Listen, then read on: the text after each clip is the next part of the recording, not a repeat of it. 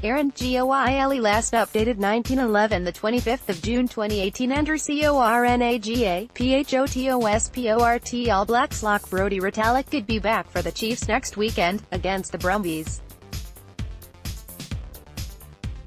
Getty Images Lock, loose forward Tyler Ardron is available again after concussion.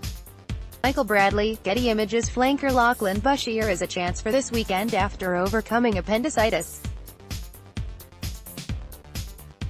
Dave ROWLAND, Getty Images prop Nepo Laulala is still a couple of weeks away after complications with his broken arm.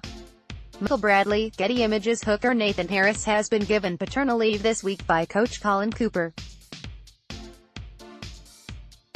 Rugby. There is mixed news on the injury front for the Chiefs, as they prepare to reload their Super Rugby campaign against the Highlanders in Fiji this weekend. The most encouraging for the team's fans is that All Blacks lock, and general inspiration, Brodie Retallick could be back from his pectoral muscle tear a bit sooner than expected, as early as next weekend against the Brumbies in Hamilton.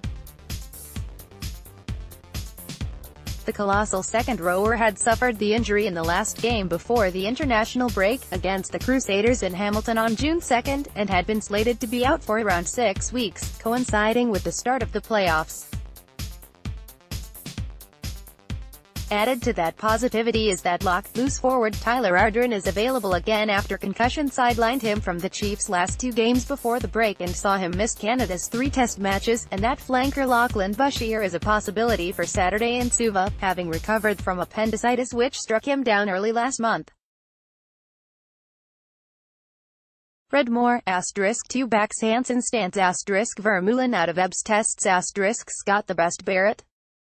* law changes rugby needs. The not so good news is that progress is slow for All Blacks prop Nepo Laulala following complications with the healing of the arm. He broke back on March 16, with his earliest return set to be the final round fixture against the Hurricanes in Hamilton. Fellow props Kane Hames and Mitchell Graham seem unlikely to be cited this season, with the former still working his way through concussion issues and the latter still battling a leg injury. Ad feedback. The Chiefs will this weekend also be without hooker Nathan Harris, who departed All Blacks camp ahead of the 3rd test against France for the birth of his first child, and who has been given the week off by coach Colin Cooper following the new arrival. First 5/8 Damian McKenzie and centre Anton Lienert-Brown still have 1 game to sit out due to All Blacks stand-down requirements too, but Cooper confirmed neither would miss this weekend. The Chiefs effectively have to win their remaining 3 games and have other results go their way if they are to keep alive their slim hopes of earning 2nd spot in the New Zealand Conference, and with it a home quarter-final. The 34-20 defeat to the Crusaders was a 4th loss in their past 7 games, but with time to rest, reflect and regroup, Cooper is full of belief his side can still be playing in the final. "We are very confident, we believe we're going to be there on August 4th, he said. "And the whole focus is week by week to make sure we're there." Following the Crusaders fixture, the Chiefs players had 11 days apart, with Cooper getting his troops to switch off a bit psychologically. "We didn't want to have a physical break, it was more a mental break, so it was an opportunity to get better physically.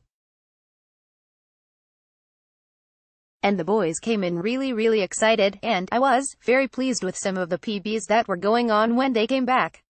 The squad then played a friendly against the Hurricanes in Hawaii last Thursday, losing 43-38 after leading 31-14 at halftime, in a match where Cooper used a starting-type lineup in the first 40 and an inexperienced crew in the second stanza. The Chiefs travel to Fiji on Wednesday morning, where they will this time be the away team, having taken home matches against the Crusaders there the past 2 years. Not that Cooper believes that will make too much difference to who the locals choose to support. Having been to Fiji a number of times, they love rugby. "I'm sure both teams will put a spectacle on. We'll just try and inspire and influence them to play rugby stuff."